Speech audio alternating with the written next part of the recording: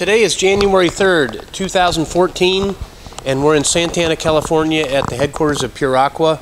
We have completed the manufacture of and we're preparing to ship a water treatment system to the country of Haiti. Included in the system and shipment, beginning with a chlorine injection pump, followed by multimedia filtration to remove particulate. This happens to be well water of about 3,000 ppm TDS. After the multimedia filter, we have the activated carbon for organic removal as well as removal of the chlorine.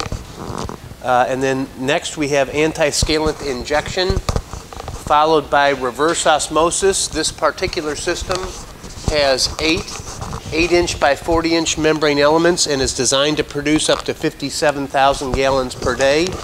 And lastly, included in the shipment is a CIP system that will clean the membrane elements in place as needed.